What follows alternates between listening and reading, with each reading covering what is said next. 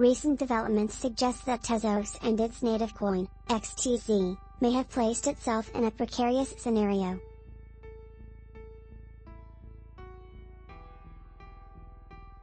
On August 25, a group of network contributors under the name Baking Bad claimed that the cryptocurrency exchange Binance had wrongfully frozen over $1 million in assets.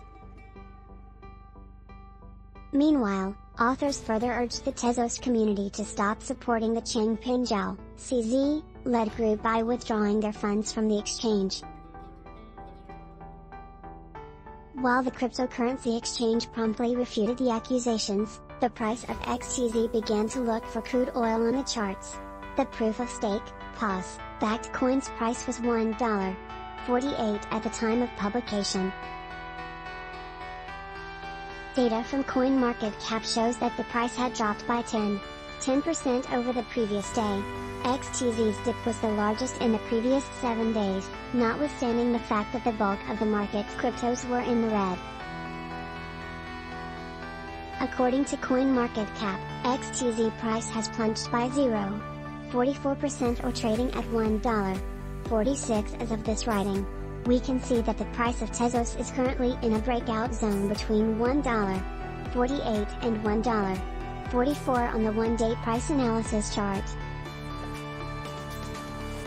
The next action could be influenced by a move made in either direction. For the past 24 hours, the bulls have been in charge as they drive the price of Tezos up to $1.47.